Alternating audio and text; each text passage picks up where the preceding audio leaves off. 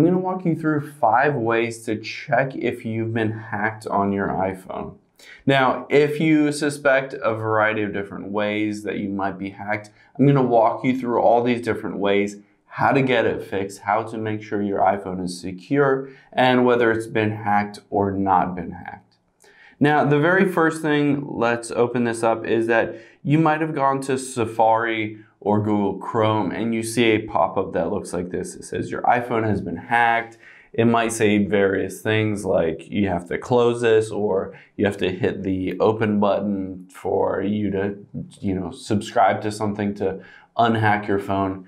In most instances, these pop-ups in Safari are a scam. They're not actually hacked your phone, but just in case that potentially there's an issue with your Safari or Google Chrome, let's hop out of here and open up our settings.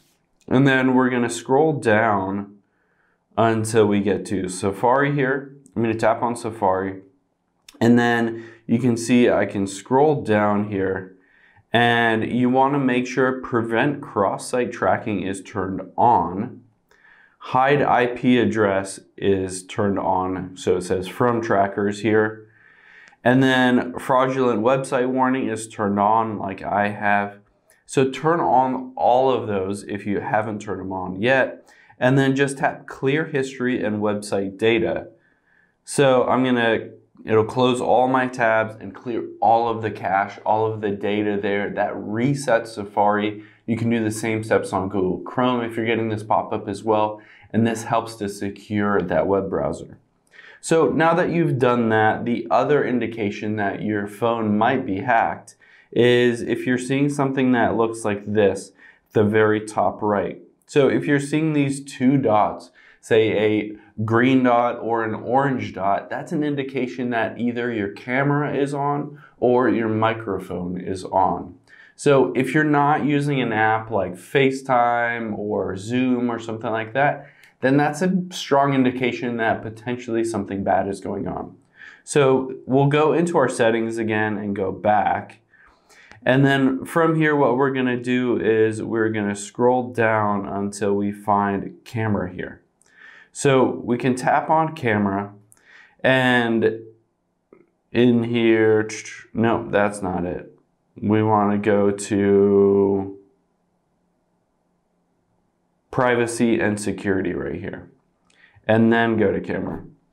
So this is where it allows any given apps to use your camera and your microphone. So if you see those 2 dots at the very top right, just start clicking these off and see which one turns off that light, and that'll give you an indication maybe one of these apps that you have on your phone is hacked. So go through this list and turn off the camera for any of these, the permission to use the camera, and if you see that light all of a sudden turn off, that's a good indication that you should go to that app and delete that app because it might have been hacked. So go through those different steps. The next thing that we'll do is if you head into your calendar and you're getting these weird notifications, you're getting pop-ups that say like you've been invited to random giveaways or inappropriate things or just sketchy things that you haven't subscribed to on your calendar, there's a chance that somebody got into your calendar and a hack or a little bug got into your calendar. That's a common way that people will try to hack your iPhone. So go on here, and if you see anything sketchy on this list, I'm going to show you how to delete it. So let's go out of here and open up our settings again, and we will go back. Now we will scroll down until we find calendar right here, and then we'll tap on accounts. Now these are all of the accounts that might be syncing up their calendar with your phone.